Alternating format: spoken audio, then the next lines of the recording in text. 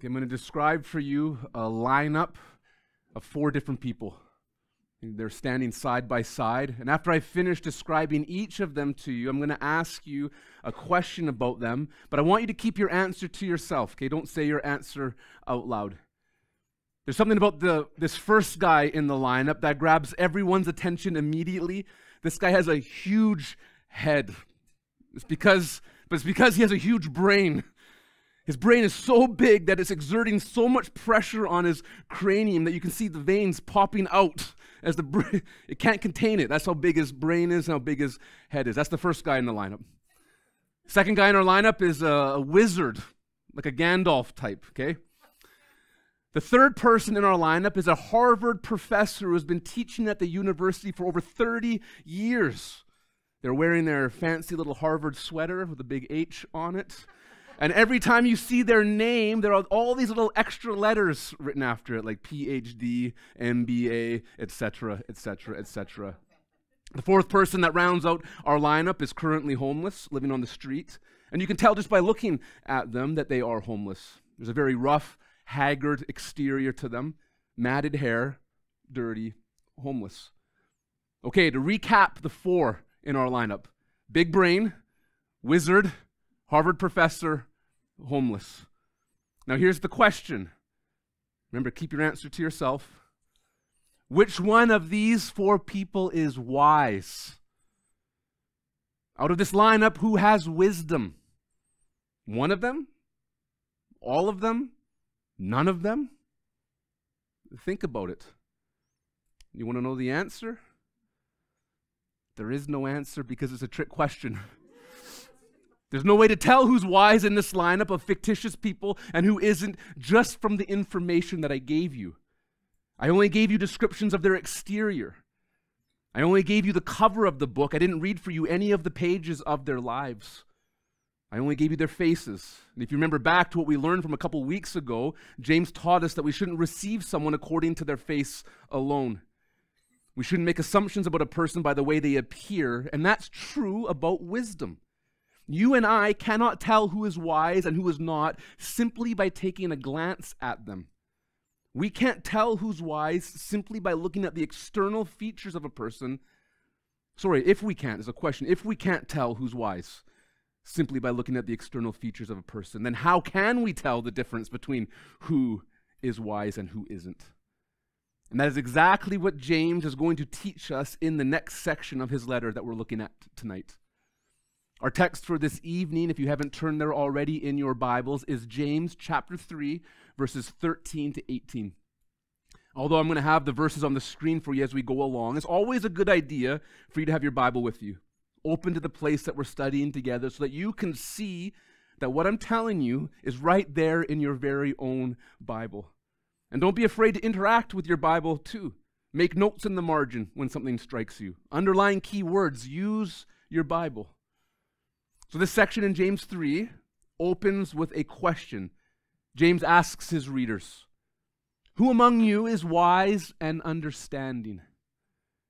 James treats the lump sum of the Christians that he's writing to as one big lineup, like the imaginary lineup that I gave you earlier. James asks his readers to survey all those in the church, and he asks them, "Who among you has wisdom?" Since they can't differentiate who has wisdom from who doesn't simply by looking at each other, James goes on to describe what wisdom looks like. This way, his readers will know how to answer his question. So picking things up halfway through verse 13, James goes on, "By his good conduct, he should show that his works are done in the gentleness that comes from wisdom." And right off the bat, we learn 2 things about wisdom from James in this half verse. The first, wisdom is visible. He says by his good conduct, he should show that his works are done in the gentleness that comes from wisdom. Wisdom can be seen and recognized in a person's life by outside observers. You can show it, and others can see it. Wisdom is a lot like faith in this way. You can't see a person's faith, what a person believes about Jesus, just by looking at them. You can't see into their heart and into their mind to see what they believe. But you can tell what a person believes about Jesus by their actions or their works. Their visible works make their invisible faith visible. James has already walked us through this in his letter. And the same logic can be applied to wisdom here too. You can't see a person's wisdom, what they know or understand about Jesus, just by looking at them. But you can tell what a person understands about Jesus by the way in which they do their actions or their works, by the manner in which they obey God. Their visible actions or their wise actions makes their invisible understanding visible. I'm going to give some examples of what wisdom looks like near the end of our time. I'm going to wait till after we hear all that James has to say about wisdom in this passage first. So first off, wisdom is visible. Second, wisdom is gentle. James says, by his good conduct, he should show that his works are done in the gentleness that comes from wisdom. This word gentle comes up twice in our text if you're using the CSB translation like I am. Once here in verse 13 and again in verse 17. But James actually uses two different Greek words that are both translated into the same English word as gentle in the CSB. Now, this first usage of gentle is also translated as humble in some other Bible translations. It's the word for meekness. So when you see wisdom in action, when you see someone being wise, you will notice that they are gentle, humble, and meek. Meekness is a strength under control. Like a mighty wild stallion who has been tamed by its rider, its life is governed and directed by wherever the rider wants it to go. The wise person has subdued themselves under the mighty hand of God, and they are guided by him. They submit themselves to his authority. And this person ends up doing God's work in a way that would both honor God and honor those who God has called them to serve. Wisdom is visible, and when we see someone who has it, we will see someone who exhibits gentleness or a meek humility that governs their actions. Verse 14. But if you have bitter envy and selfish ambition in your heart, don't boast and deny the truth. The third thing James teaches us about wisdom in this passage is that wisdom isn't self-seeking. James says, don't boast that you are wise if you have bitter envy and selfish ambition in your heart, because bitter envy and selfish ambition are incompatible with the kind of wisdom James is teaching us about. Now, it takes a certain level of self-awareness and humility for someone to recognize if these two negative traits mark their life in any way. And if you realize that you don't have wisdom because you have bitter envy and selfish ambition instead, you shouldn't be going around boasting, claiming that you are wise when you aren't. The person who harbors bitter envy in their heart looks at what others have, or the things they do, or the positions they've been given, and they get mad that they don't have what others do. Do you ever covet what others have been given? Does it make you bitter inside when you compare yourself to someone else? Have you ever drunk kombucha? Anyone? It's gross, right? I'll say it. It's bitter. The bitter person James is describing is drinking spiritual kombucha for their soul instead of that cool, fresh, living water that God supplies. Being bitter is a miserable way to live. And James couples this bitter envy with selfish ambition. There's a kind of ambition that is good. There's a kind of zeal for the Lord that's commendable. The kind that doesn't consider themselves important, but loses their life for the sake of Christ and the gospel and the church in such a way that they chase hard after doing the Lord's will in their life, whatever that happens to be, without giving a second thought to how their pursuit of the things of God will enhance their own personal situation. James isn't talking about that kind of ambition. He's talking about the kind of ambition that has been twisted and perverted so that it has oneself at the very center of the equation. It's good to serve people, both in the church and in the world. But do you look for opportunities to serve people simply because of the benefit that it could bring into their life? Or when you serve others, do you contemplate how you can benefit from your service to them? Do you want positions at work, in the world, or even in the church because of what it can add to your life and not for what you can add to others? Do you do what you do for God and others? Do you do what you do? Hang with me for a second here. Do you do what you do for God? There we go. There you go. There you go. Do whatever you do, are you doing it for God and for others? Or do you do it for you? One is selfless ambition. The other is the selfish version of ambition. Both bitter envy and selfish ambition start out invisible on the inside of a person. These are heart attitudes that can remain invisible for some time, but it's only a matter of time before they come to the surface. Both of them will also be made visible over time. Jesus said that whatever is concealed will eventually be revealed. Matthew 11:26, this is Jesus. There's nothing covered that won't be uncovered, and nothing hidden that won't be made known.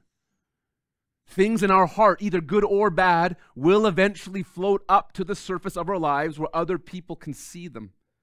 That's why when it comes to the important task of appointing leaders in the local church, namely raising up new elders to share in the pastoral work of the church, Paul instructs his apostolic delegate Timothy to not appoint new believers to the office of elder, and he also tells them that prospective leaders must be tested first.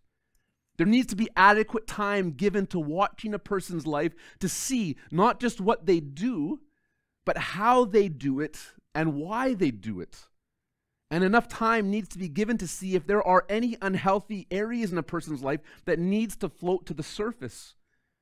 The absolute last thing any church needs is elders who are ruled by bitter envy and selfish ambition.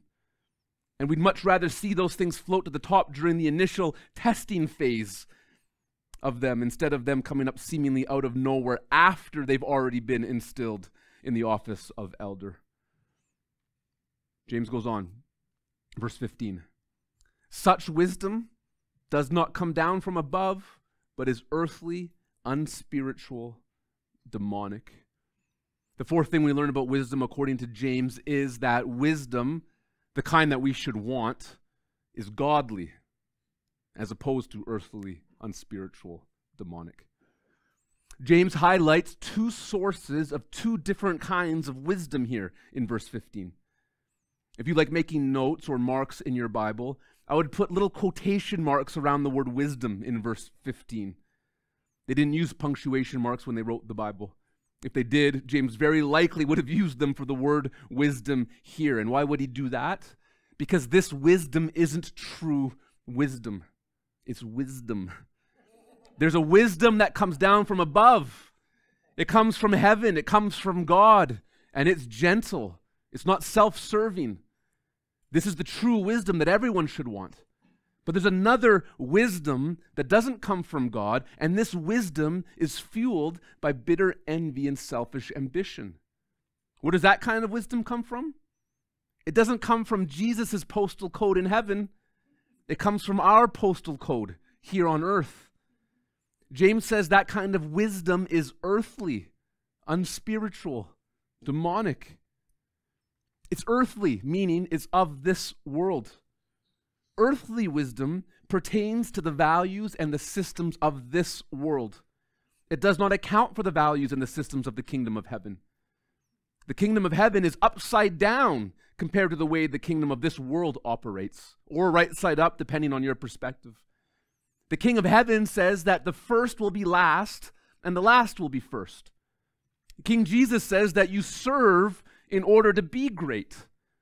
But the kingdom of this world, the philosophy of this world, teaches us the complete opposite. This world says that the first will be first and everyone else is a loser. This world says that you should aspire to greatness so that others will serve you, not the other way around, like King Jesus says. The wisdom of this world is earthly and it contradicts the wisdom that comes from above. and it's unspiritual, as opposed to being spiritual. It's a natural wisdom. This is the only way a person who hasn't been born again can operate.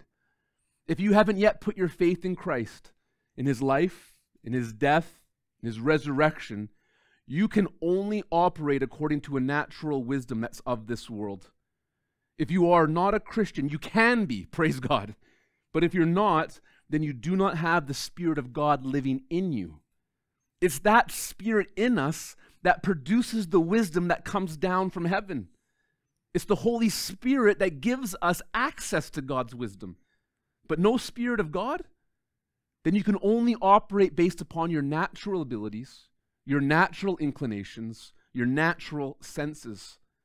If you don't have the Spirit of God in you, then you cannot access God's understanding and wisdom. Proverbs 9:10 says, "The fear of the Lord is the beginning of wisdom, and the knowledge of the Holy One is understanding." And Hebrews 11:6 says, "Now without faith, it's impossible to please God, since the one who draws near to him must believe that he exists and that he rewards those who seek him." You need to believe that God exists before you can receive anything from him. But when you not only believe he exists, when you actually come to him in faith, you can receive the good things that he wants to put into your life. And one of those good things is the wisdom that comes down from heaven. But you can't have godly wisdom without God. The wisdom of this world is earthly, it's unspiritual, and the cherry on top, James says that the world's wisdom is demonic. Demonic. If you don't have God, you are not operating your life in a vacuum absent from any other outside influences. If you don't have God in your life, you're not interacting with nothingness. This world lies under the power of Satan and his minions to do his bidding. And if you are not being influenced by God's Spirit, you are being influenced by the God of this world. Those are the only two options available to you. And if you are not understanding life through God's perspective, if you're not seeing life through God's lens, then the way you view all of life is shaped by the one who stands in opposition to God and to all that is good, right, and true.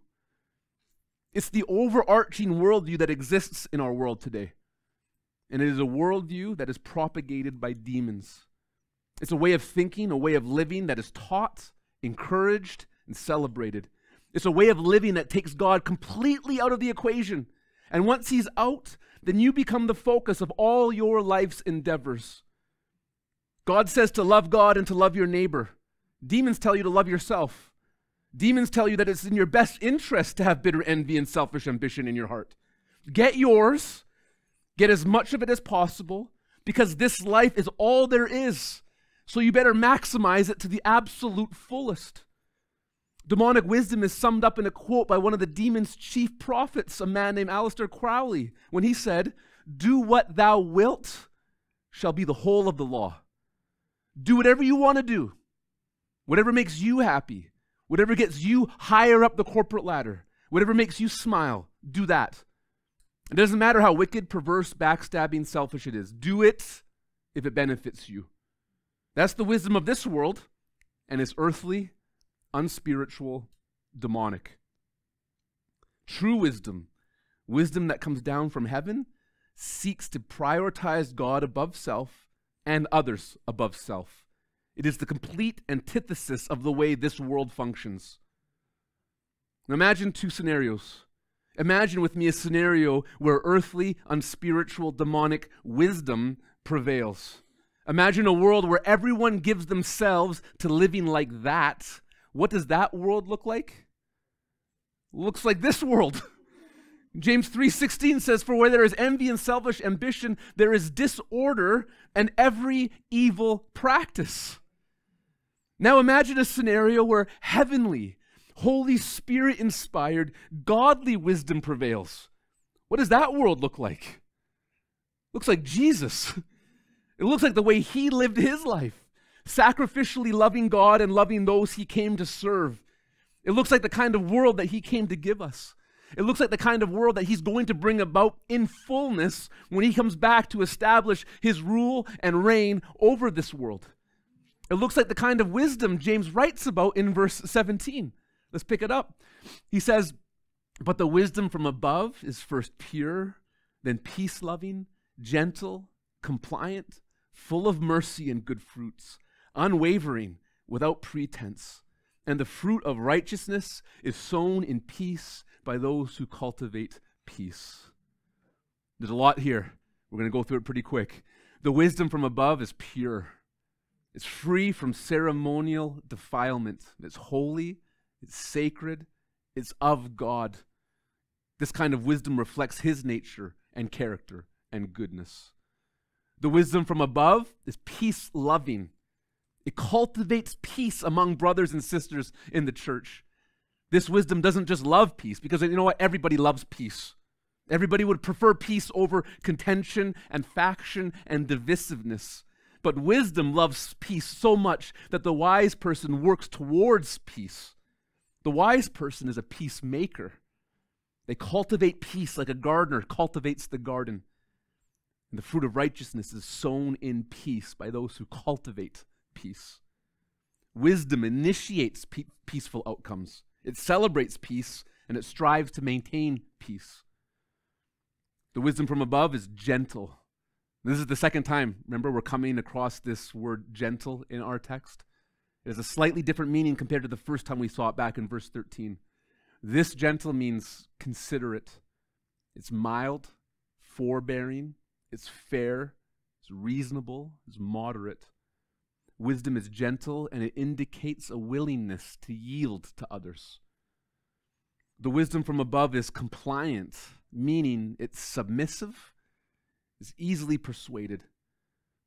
This doesn't mean a weak gullibility, but a willing deference to others when unalterable theological or moral principles are not involved.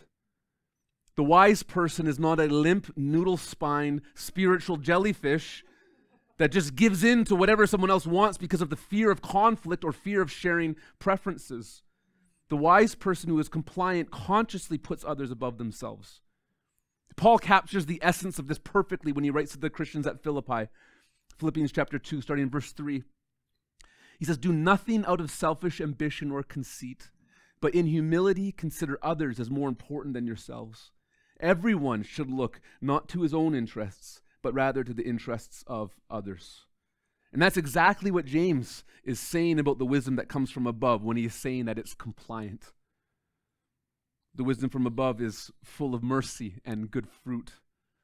Jesus highlighted mercy as a key indicator of the godly person all throughout his ministry. And we see it here in the Sermon on the Mount when he said in Matthew 5:7, "Blessed are the merciful, for they will be shown mercy." Mercy is a major theme woven throughout all of Jesus' life and teaching. But James also provides his own definition of mercy in his letter. Back in chapter 2, he said that mercy was seen in love for the neighbor that shows itself in action. It's not surprising then that James couples mercy so closely with good fruit. Acts of mercy are those fruits that genuine wisdom, like genuine faith, produce. The wisdom from above is unwavering.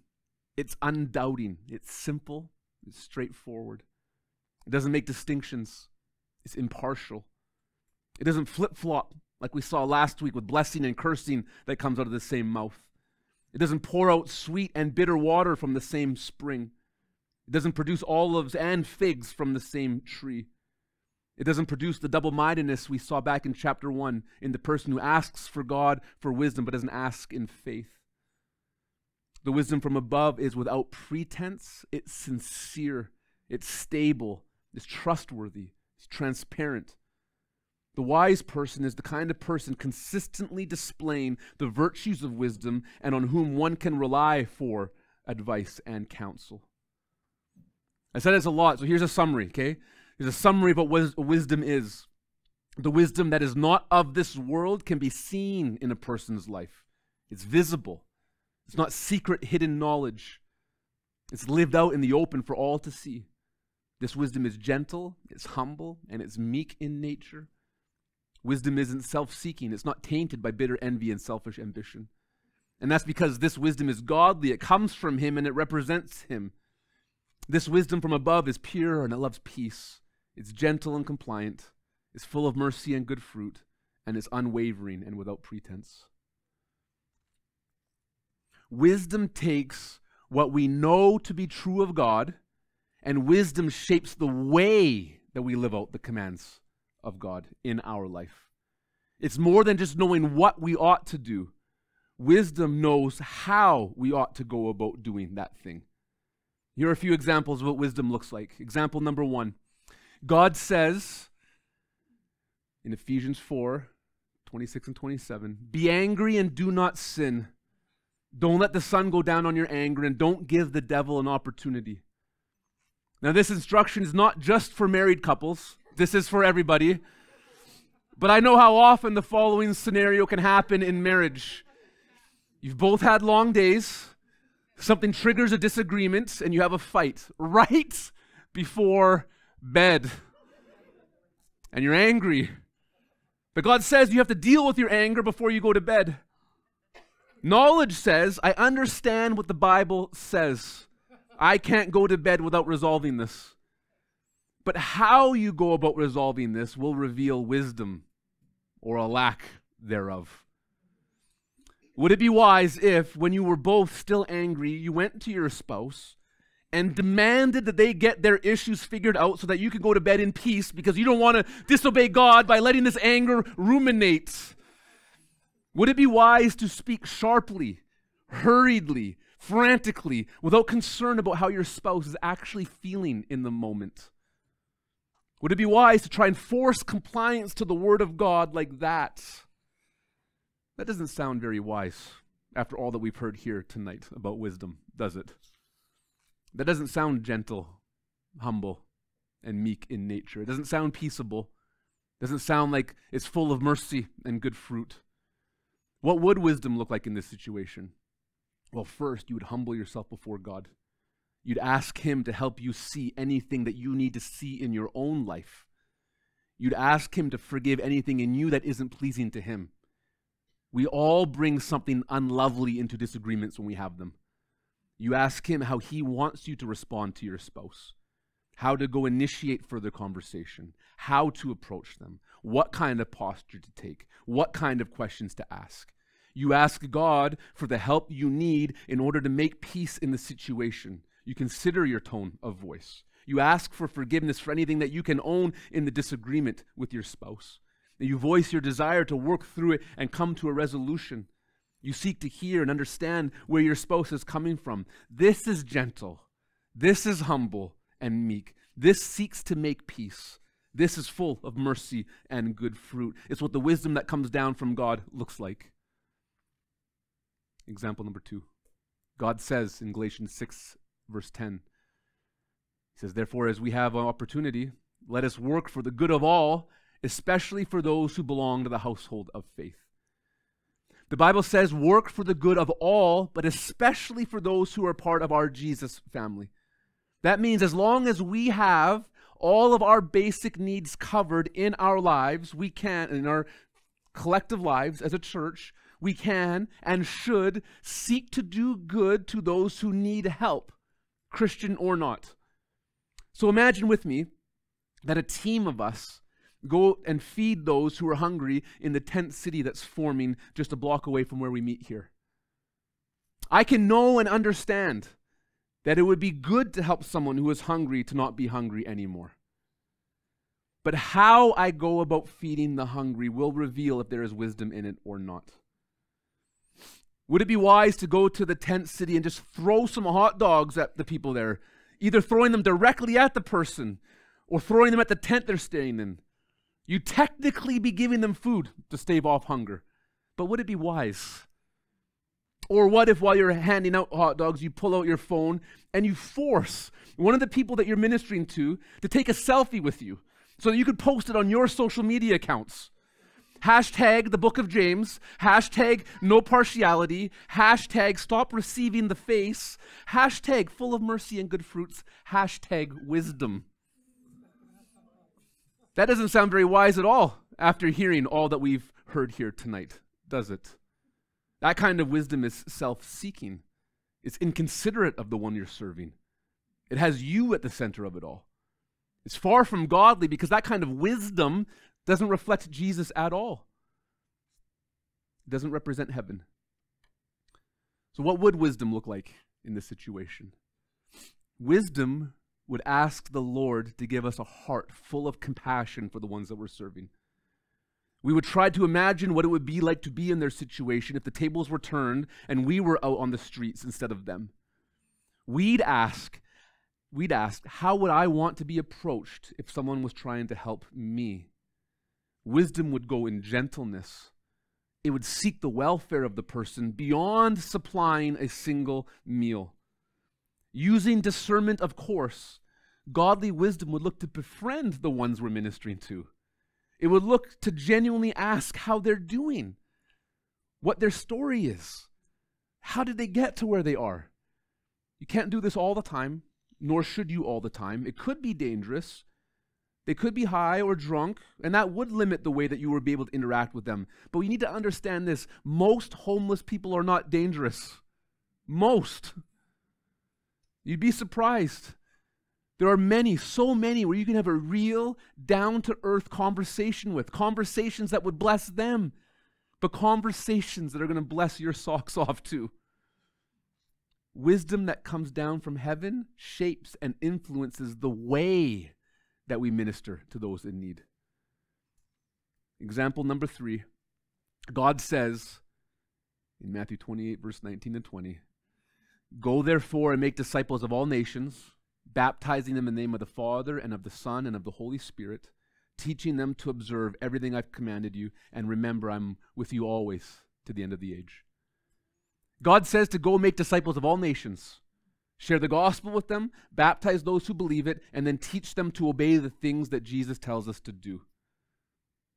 If you notice this, there's not a lot of specific details given on how to do that. Is there room to fulfill the Great Commission differently depending on what circumstances we find ourselves in? Are we going to make disciples in the exact same way here in Coquitlam as we would, say, if we were in North Korea or in the jungles of Bangladesh? Different circumstances would require different means of walking out the Great Commission. Different doesn't mean wrong. Different just means different. We're probably not street preaching in North Korea. We're probably not using internet marketing to reach people who live in the remote jungles of Bangladesh. We're probably not going to Bible thump people living here in Coquitlam, attempting to force them to put their faith in Jesus. How would we know what to do in each of these situations we might find ourselves in? We humble ourselves. We pursue a meek posture before our Lord, and we ask Him for the wisdom that we need in order to obey His commands in a way that would honor Him and bless others. Wisdom is not mainly about what you know to do. Wisdom is mainly about how you go about doing what you ought to do. And here in the back half of James chapter 3, James has laid out for us a wisdom that is James has laid out for us what a wisdom that is out of this world looks like. So let me ask you this question. Why should we care about wisdom? Why does James go out of his way to tell his readers about it? I'm going to give you a few things to think about. First one is this. You should want the kind of life that wisdom offers you. In verse 18 of our text, James says that the fruit of righteousness is sown in peace by those who cultivate peace. Peace is cultivated by those who exhibit wisdom in their life. Shalom. That should be enough for you right there.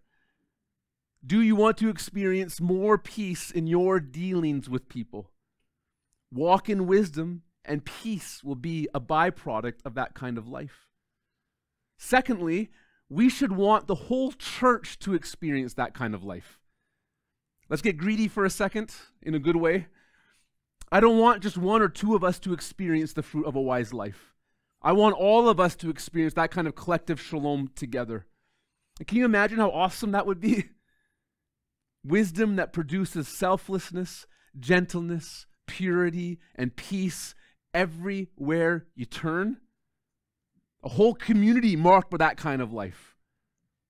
That would be awesome. That would be an incubator for church growth.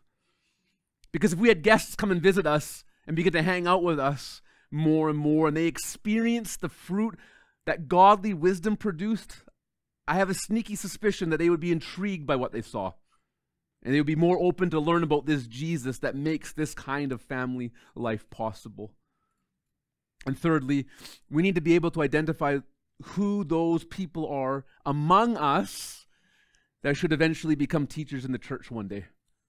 I believe part of what James writes about in verses 13 to 18 addressed the topic he introduced at the very beginning of chapter 3, where he said, "Not many of you should become teachers, my brothers." Do you know who are the ones who think they should become teachers in Jesus' church? Those who think they are wise and understanding. And so James gives a metric to the church by which it can test wisdom and understanding in the church. Because the wisdom we've been learning about here tonight is a prerequisite to be an elder in the local church. If a man doesn't display this kind of godly wisdom as a regular pattern in their life, they are not qualified to become a teacher of God's people in an official capacity. And the whole church has to be on board with this understanding. And I believe that's one of the reasons James shares this teaching about wisdom with the whole church, because the church needs to know who should occupy the office of elder and who shouldn't. Last question, I'm going to wrap up with this. How can we obtain wisdom? If you've been enjoying what you've been hearing and liking it and amening it, and you're like, I want that kind of life, how do we do it? Man, the Bible has so much, both Old and New Testament. It talks about wisdom from cover to cover.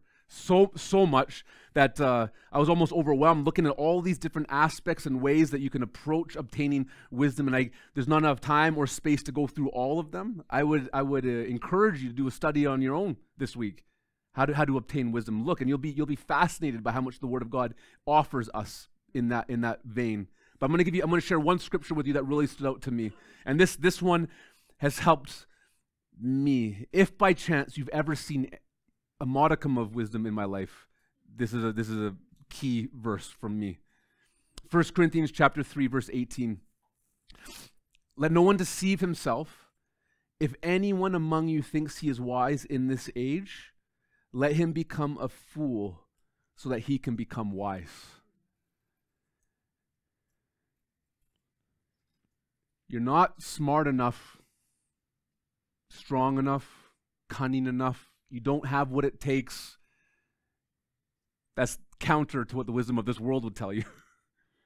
But I'm telling you this because this is the pathway to receiving wisdom. When I pray to the Lord, like, Lord, I'm starting from zero. I'm not bringing anything to the table. I'm a fool. I need you to spell it out so plainly to me. In any situation that I find myself, I need you to tell me what to do. I'm a fool. Just tell me what to do. And not just what to do, tell me how to do it. Show me how to do it. What to do and how to do it constantly. I don't want my ideas. I don't want my past. I don't want my baggage. I don't want me. I don't want any of me brought into the equation. Just you, Jesus. I want to become a fool. I want to stay in that part. I want to embrace my foolishness with a big bear hug, and I never want to let it go. Because I oppose the proud, but I give grace to the humble. Those who acknowledge they don't have what it takes, they bring nothing to the table. I'm going to give you what you need.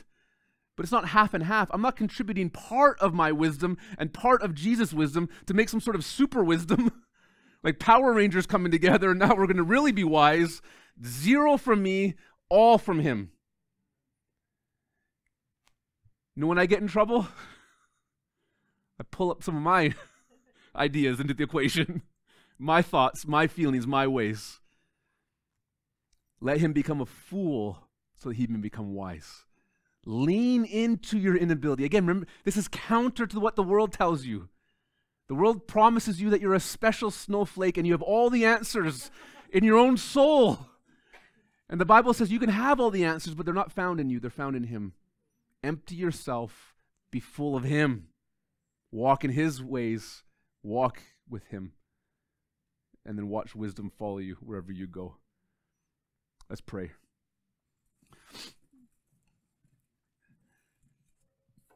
The more we stay in your word, Lord, and we ruminate, we marinate on it, we just see how good you are. You want us to experience good things in our life. You designed life to be good. You designed it to be full of abundance and blessing. And you know how blind we are and slow we are and not able to learn quickly. So you're patient, but you tell us over and over and over again, all through your word, in your church, through your people, by way of your Spirit, here is the way, walk in it. Here's what I want you to do, trust me. Here's the path to blessing, follow. Here it is, here it is, here it is.